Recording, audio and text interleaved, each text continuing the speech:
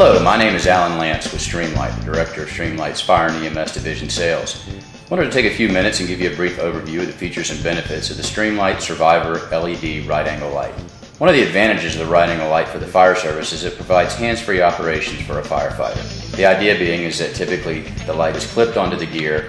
Because of the angle of the body of the light, it's hands-free operation, allowing them to see straight ahead without using their hands. The Survivor LED has been an icon in the fire service in the lighting categories since 1989.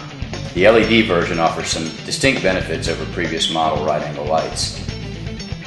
First of all, the LED itself is a high-output 3-watt LED with approximately 100,000 peak beam candle power and 100 lumen output.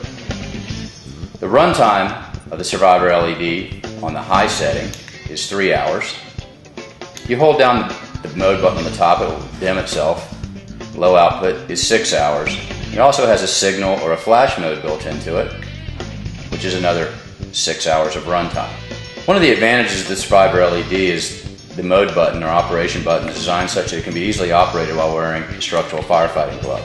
This is a real challenge for firefighters as the dexterity in many of the firefighting gloves is such that it's difficult to operate equipment that has small switches that are hard to engage with a glove on. As you can see, Survivor LED can be operated with the forefinger with a glove, can actually be operated with a thumb, or even the clip can be open and shut using a structural firefighting glove.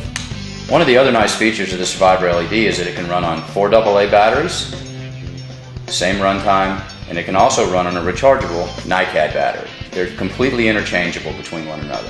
To change the batteries out, simply push on the bottom of the battery door, release the clip, 4 AA battery pack, looks like this.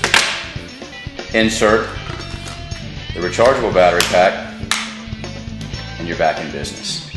So it gives you a lot of flexibility as an end user to decide whether you want to go with regular batteries, 4 AA Alkalines, or the rechargeable NiCad battery pack.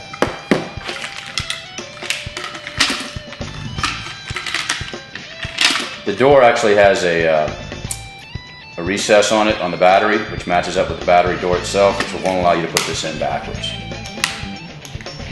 The Survivor LED carries a Class 1 Division 1 approval, so if someone's interested in hazardous location trading, it's got that. For the rechargeable version, the charger base accepts this in. To release it, you push the button, pull it out. The charger base does meet NFPA 1901 for mounting on a fire apparatus. That's the Survivor LED. Thank you.